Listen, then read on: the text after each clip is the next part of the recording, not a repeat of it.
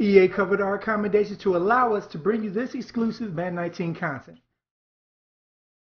Bad pocket presence can ruin a play before you even hit hike. It really affects how you process everything from recognizing pressure, knowing what to do once the pressure comes, or in general how you move in the pocket to avoid getting yourself in trouble. So with this video, I'm going to show you how to stay calm, cool, and collected in the pocket so you make it as tough as possible on the defense. Sorry, let's do it. First off, you never want to run backwards out of the pocket. You really want to try to avoid it as much as possible. These types of shenanigans are saved for the few able to pull it off in real life, like Aaron Rodgers, Russell Wilson, Carson Wentz types. One reason I don't like to do it in Madden is because since most quarterbacks are right-handed, it really cuts the field in half, and whoever is directly in front of you seems to be the only option you have to throw to. And I've also always noticed whenever I do run backwards, it was because I held the ball too long and or didn't step up in the pocket. So here, the right side of the field scramble is blocked due to the rusher coming from there. But he could have tried to step up to buy a little extra time, and in the process, notice the wide open running lane. Stepping up is key because it changes the pass rush angle of the rusher, gets you closer to the line of scrimmage if you do end up getting sacked, and the pass doesn't travel as long to the receivers, where in football every half second counts.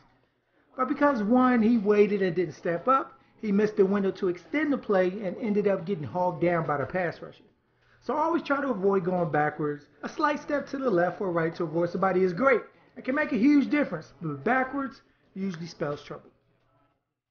Here's another example of bad pocket presence. He doesn't step up in the pocket. The computer gets happy feet and ends up running right into a near sack.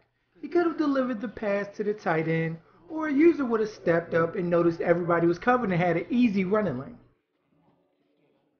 Now this is the most extreme one, where it seems like you got yourself sacked on purpose. We've all done this once or twice, right? He steps back too far, probably focusing on a receiver's route, and runs straight into the sack. Where if he stepped up, he would have been able to hit the receiver about to come open across the middle. Now this is the good one. You drop back and step up after the first, maybe second read was covered in a decent amount of time, resetting the pass rush angles, even though the rusher on the left adjusted really fast. But you're still able to deliver a nice pass. Now here, this is what I mean by stepping up and then finding the opportunity to run.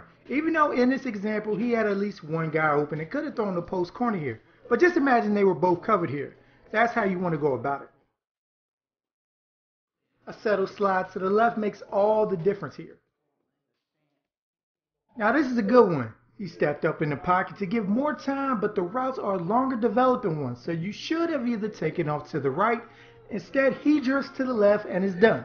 Sitting there waiting for the routes puts him in a bad position here. Now this one, he knows he has deep developing routes, so when he steps up, he automatically takes off once he sees the lane. Now if the lane wasn't as clear, you would have waited for the slant. Now here, it's a combination. He notices guys are covered, so he steps up, then immediately bails. But once he gets to the line of scrimmage, he levels out so he doesn't cross it and delivers a strike downfield because he kept his eyes up while running. That is so important, guys. Always keep looking downfield until you pass the line of scrimmage. Now everything I went over, you can still do everything right and still throw a bad pick. So we will go over how to make better read progressions in another video. But how you handle pressure is also key. Do you, like I mentioned, roll out backwards, further limiting yourself? Do you stand tall and deliver a strike? Step up, roll out, but keep your eyes up the field? Or do you let the first get to you and hinder you every play after? Getting into practice mode is the fastest way to gain the reps, so it comes naturally to develop better habits in the pocket. Sorry sports gamers, hope that helped you improve your pocket presence with this video, and stay tuned here at Sports Gamers Online for more Madden 19 content. So make sure to subscribe if you haven't, and once you're with us, hit that bell icon at the bottom so you don't miss anything we put out. I'm Chris, thank you all for watching, and be good, y'all.